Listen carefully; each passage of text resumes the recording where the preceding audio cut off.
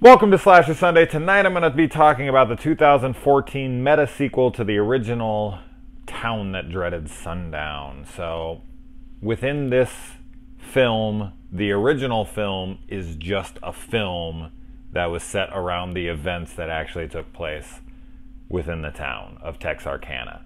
Now, this is something I've seen done in other movies, but it's a really cool way to do a sequel. As opposed to a straight-up sequel to the original movie, we do a meta sequel where that film is a film in this town. So I dig it.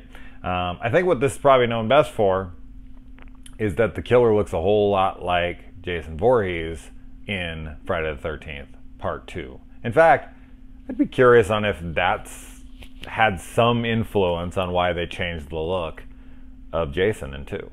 Maybe not. I don't really know. I don't look into special features and behind-the-scenes stuff as much as I should. I'm sure they have a whole documentary explaining why they went with the hockey mask, but I'd be curious on if that's even addressed. And they're like, you know, we need to get our own look because this sackhead is already taken.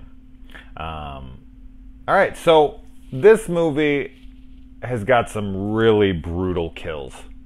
It's a really violent, vicious movie at times, and for that, I really enjoy it. I will say, not a big fan of the original movie. I watched it one time, and I was mostly bored. I found it very dull. I thought the iconic trombone kill was interesting. You know, a cool idea, not all that great. If I'm actually, like, looking at it as a kill itself. Yeah, it's a clever idea, but there's only so much you can do with it. It just stabs, and that's that. So there you go. And I can only imagine what people think of actual murders being the basis for an entertaining film. Like people who lost family members in these events. And then them making some kind of, you know, but I guess in the original movie, it wasn't playful, and it kind of played out more like a dramatization. So I don't know. I don't know how I feel about that. I guess it just depends. I guess it really just depends on the scenario. But anyway. The look of the Phantom Killer, cool stuff. I mean, he definitely looks terrifying. If you saw that out in the middle of the woods at night, alone, absolutely terrifying. So I do like the look of the killer, and I like that they retained the look in this one. This movie is, this movie is not perfect, though, by any means. They have some serious storytelling issues in this movie. And most of that has to do with every other character but Jamie, and maybe, her boyfriend, or her, like, new boyfriend after she loses her current boyfriend and then seems to replace him overnight.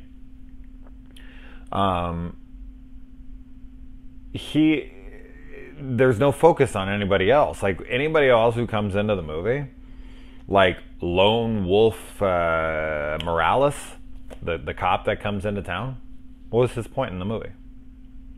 What were any of the cops' points in the movie? To be red herrings? To just be there for Jamie to run her analysis through, her investigation? What did the cops do in this movie? Nothing.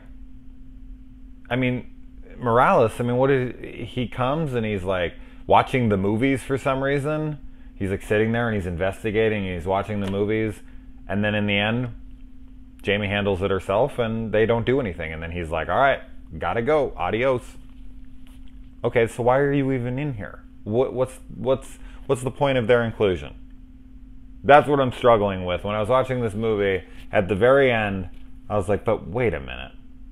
What point did any of these characters have in the film? Why bring in an outside detective to not do anything with him? I don't get it. Like, why not just have the regular cops in town be the ones investigating, and they're the ones that don't do anything? Like, why bring in this guy? I can't come up with a reason. So I don't really get that, but they did it, and there you go. So that's a huge issue with the movie, and it's just bad storytelling. So there you go. And so when they're making out and they see the guy out in the woods, they do try to leave, just not fast enough. As soon as they looked over and saw that guy, boom, car would have been on and they should have been out of there. But no. The mom, poor mom, freaking poor mom. That's sad, man. That's sad. That her mom, that the mom had to like come up to her and she's all upset and weeping and she's like, "You slut!" Like, I feel bad for the mom for sure, but for the dog, for the girlfriend, Jamie, the main character here, I was like, I mean, I know her mom's irrational. I get that. She's just lost her son. She doesn't know how to process it. She's pissed off, this and that. But, man, Jamie has to be accused of being a slut. But then, I mean, this is what's kind of interesting about that, though. Not that this is slutty. People grieve in all the other, in any way that they seem fit. And we're not, who are we to tell people what the process of grief is? No. She goes and she meets another guy. And he tries to kiss her, which she freaks out about and like throws him out of the car. And I was like, okay, like, dude, why are you trying to kiss this girl? She just lost her boyfriend like yesterday. What the hell's wrong with you? But then the next time she sees him, which is the next day or later that day or something, she just like gives him a kiss on the lips and is like, "I'm sorry, I shouldn't have made you walk home. All is well." And then the next sequence, they fuck. And you're like, your boyfriend just died. Now, I'm just saying, like, if people in town would have found out about that, especially the mom who lost her son, I mean, she didn't lose him because he faked his death, but she thought he was dead. If she found out she was just banging some other dude that she just met, I mean, yes, they supposedly knew each other when they were young. It doesn't matter. But some new guy, let's say. Oh my God. Imagine her mom's reaction then. Now, in the movie, in movie terms, the audiences will sit there and they'll, some will demonize her as a slut for that activity. I mean, I'm not on board with that shit, because I know that if it was a male character and he was grieving and some chick came around and he slept with her, I guarantee you there would be a lot less people who are like, "Oh my God, what the hell? What a slut. What a piece of shit." There would be some that were like, "Wow, you couldn't grieve for your wife for more than 10 seconds, but it just would not be as harsh." It's just not. That's just not how things work. There is a total fucking double standard in the world. And that's not the only one of them on either side. So, but that's not what we're here to get into. But that whole sequence when she calls her a slut and all that, I was like, damn, man, that's brutal. That kind of reminds me of Sheriff Brody. And the mom, why the hell can't I think of this kid's name right now? Shit, I should know my Jaws trivia. It'll come to me. It'll come to me. But like when she goes up and slaps him about that kid's death and she's all pissed off about it, it's like, that's not Brody's fault. I always am like so angry in that moment. Like, dude, he's the only guy that was trying to keep your kid alive. He told everybody. Nobody fucking listened. It's so frustrating to watch that sequence. But yeah, anyway. This is a little different for sure, but yelling at her, calling her a slut when she just lost her boyfriend like that, that's just, I don't know, it seems mean-spirited to me. And, oh man, okay, so this is going to be one of my new sayings, man. Like, I want a girl to fuck me like I just got home from duty, just like I just got home from war or something, or serving in the military. I haven't been gone a long time, and I get home to my fiance, my wife, whatever. I think it's fiance because she has like a ring or something. Oh my God, man, they were like railing each other in that room.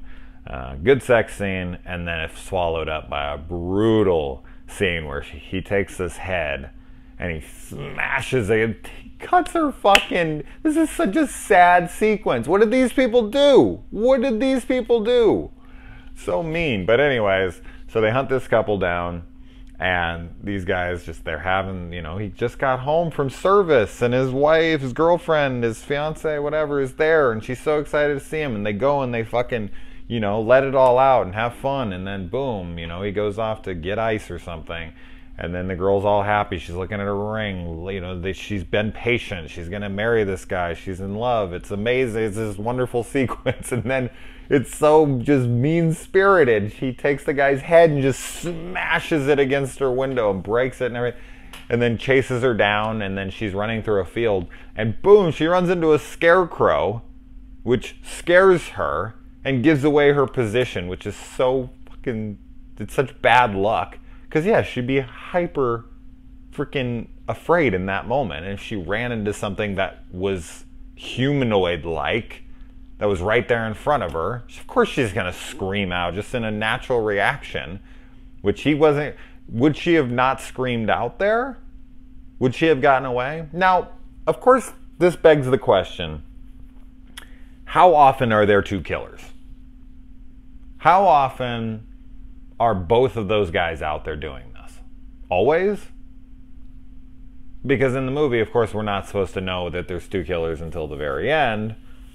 But realistically, are they always out together or are they not? I don't know. So, yeah, I just thought that was really sad. And I'm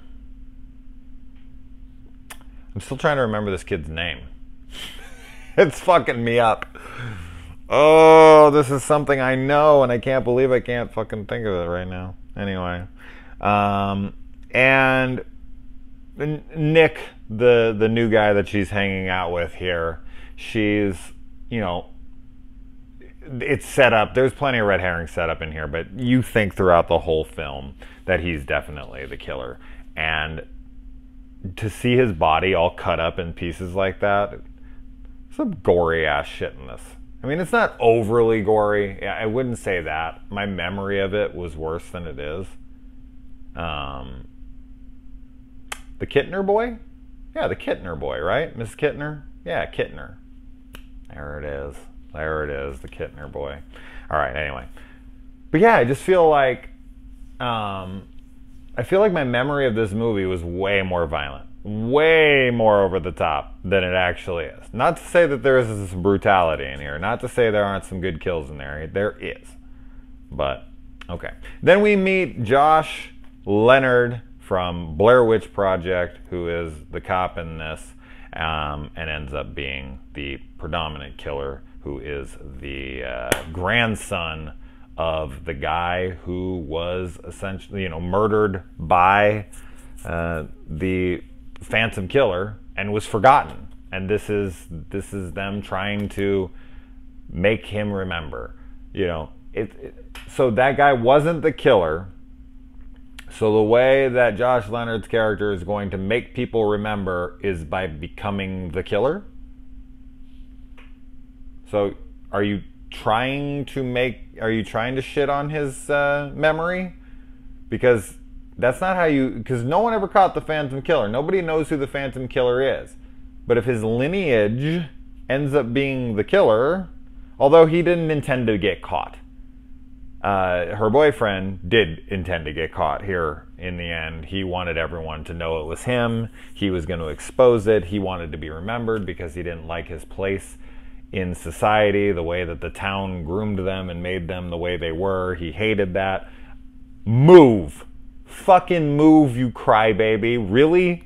You gotta kill people? And how does that even come to pass? Like, how did the cop and this dude get together? Really, I want to know how that went down. Like, how did they come together?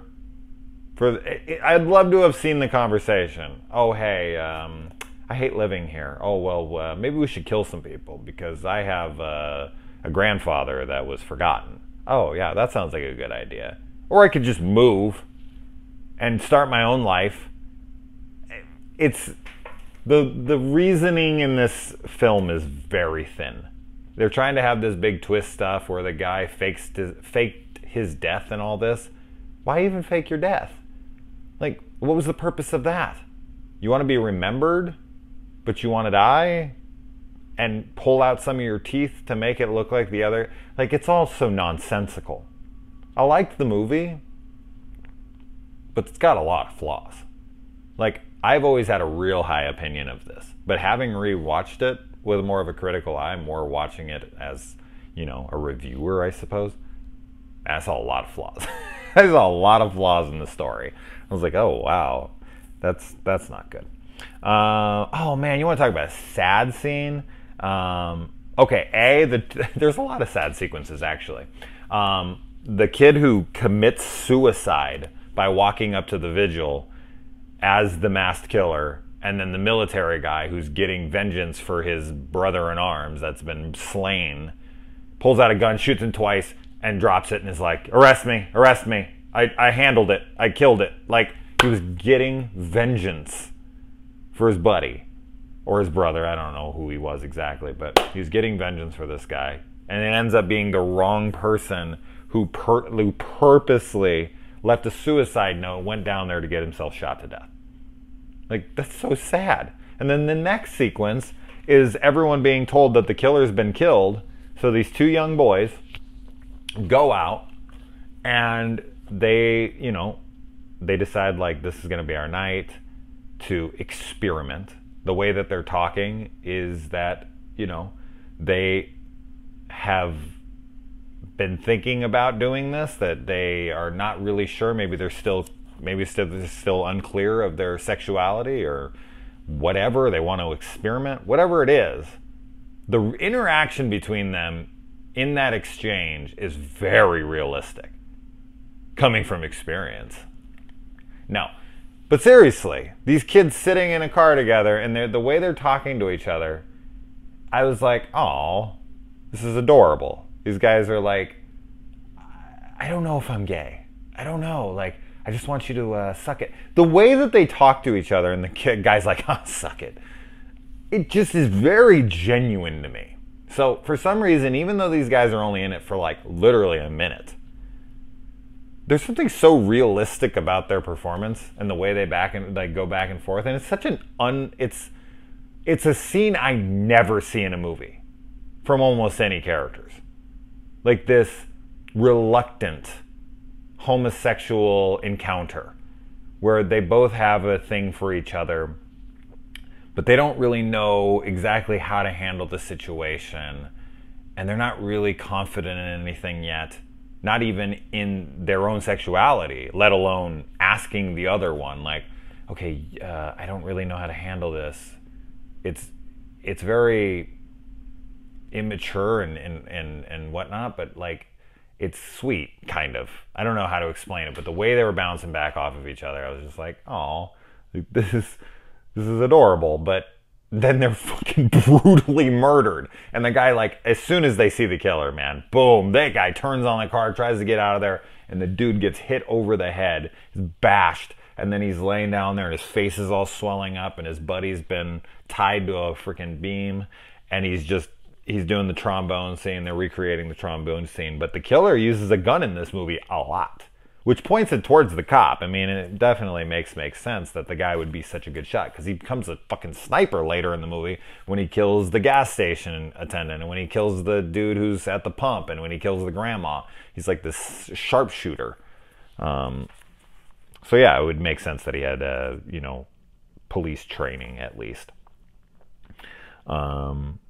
And then, oh man, another really sick scene in this movie is the Reverend, when they're talking to him, the dude, what's his name? Like Howell Thornton, freaking whatever the hell his name is in Overboard, his or her husband in that movie, Thornton Howell, or fuck, I haven't seen that movie for. God, I love that movie, but yeah, that actor. Talking about, oh God, man, I try not to get into any kind of religious banter because I know how much that can trigger people. But like this particular, I have to talk about this because it's just such nonsense here, where he takes this as a positive, that he loves that this has been putting the fear of God into people, that his his church has never had a better attendance record than as of late, because people are terrified and they're turning to God. And this has been a godsend that this person is doing the Lord's work by putting so many people in his church and using fear to put them, you know, in the light of God there. That is just sick shit, man. That's why I've never been a religious person, because it's all fear-mongering, and I can't stand that stuff. And just the way that he plays that, the way he talks about it is despicable to me. Like, this is a good thing, man, because it's turning people towards Christ. Like, this guy's a hero to me. He's a hero to, you know, my faith. Oh, just the way he says that, all that shit is just such arrogance. And I was so upset when he was talking about it. Dude, the dude that's getting the blowjob in the chair and he gets shot through the eye and there's no cutaway at all. It's a brutal kill. I was really surprised by that. Just, you don't see on screen, no cutaway, you know, headshots like that often, but it was really good. And I think that's the girl who gets chased by the scarecrow. Or chased by the scarecrow. Scared by the scarecrow. The other girl is the military girl. How does she die? She runs out of the room, or does she even get out of the room? Fuck, now I'm misremembering, because I thought she was this girl. No, that makes sense. No, the other girl is the one that ran through the... Fuck. I can't remember her death now. It's not super memorable, clearly. I think she's just shot. Isn't she just shot? Yeah, I don't remember it being all that interesting. Oh, right, she tries to get in the car and it won't start. That's what it is. And I was really annoyed by that, because modern day films, we shouldn't have that happening anymore. Like, new cars would start every fucking time. When we were kids and growing up in like the 80s, and yes, our cars always had issues starting. Not that some cars aren't still old, but the cars she was in, that happens in certain movies. I remember that happened in like Halloween H2O when the car was like brand new and it wouldn't start. I was like, oh, give me a fucking break. You know how many times my car hasn't started? Well, I can't even remember the last time my car hasn't started because I tried to turn it over. Not saying anything about old, as I said, older cars. People have older cars nowadays, but these cars, come on, they start. It's stupid. But yeah, she doesn't, and then he grabs her and pulls her out of the car or something. Yeah, God, her death isn't memorable to me at all. And she actually tries to leave town. I dig that. I like that. That's a rarity. They never actually get up and leave town, but she tries, and he tracks her down and cuts her boyfriend into pieces. And then, yeah, we get the multiple killers. How the hell did she get that gun off the ground? Now, how did he not see it in front of her, A? And how did she get it in her hand and spin her? He's got his legs around her. She's face down in the dirt. She somehow grabs the gun and fully flips around and shoots him quick enough to where he can't bring down the knife. But he's not thrown to the side or anything. If you have a friend, a boyfriend, a girlfriend, whatever, and you're at home right now, lay down on the fucking bed. Now, this might turn into sex, so you're welcome. But if it doesn't, try to turn around real fast and do something to them without throwing them off. Have them put their arms above their head and try to bring down, like, you know, something like don't actually put a knife in your hand, obviously, but don't have anything. Just pretend you have a knife in your fucking hand. Try to spin around and pretend like you're shooting the person. Come on. That makes no sense. All of it, and they don't even show it. They just show her face down, and then they show her completely turned around shooting him. Makes no sense. It makes no sense. Anyway, all right. I think that's about it. I got everything out there that I got to say about it. So what did you guys think about this movie? I'm actually going to be able to not have to wear hats anymore. That's always why I end up wearing hats for a good period of time, is because I haven't had a haircut in forever. I'm getting one tomorrow. So I won't have to wear hats anymore. You don't give a shit. But anyway, guys, what do you think about the original? What do you think about this one? I got this one at the Dollar Tree. Okay, recently I did it on my thing, and I had it up here. I have the movie upstairs still, but got this for $1. Another thing I didn't say about this movie is a lot of the day sequences look really blurry, like smudgy, like someone smudged the camera. It's all blurry around the edges. What's up with that? Is that a stylistic choice? If so, it's terrible. I don't know why the hell they did that. But anyways, all right, guys, let me know what you think about this movie, and I will see you soon. Adios.